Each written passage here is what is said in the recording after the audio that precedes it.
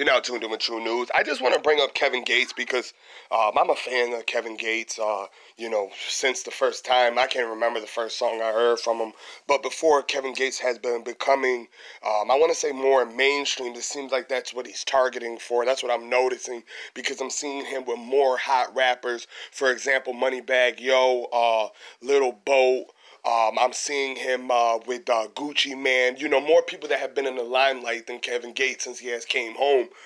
Kevin Gates was incarcerated for a while, so which, of course, definitely affected his bag. So I think he's starting to be a little bit more smarter in understanding that he needs to collab and do features and, do more music. LB3, which Luca Brasi 3 was a great fucking project. I loved it.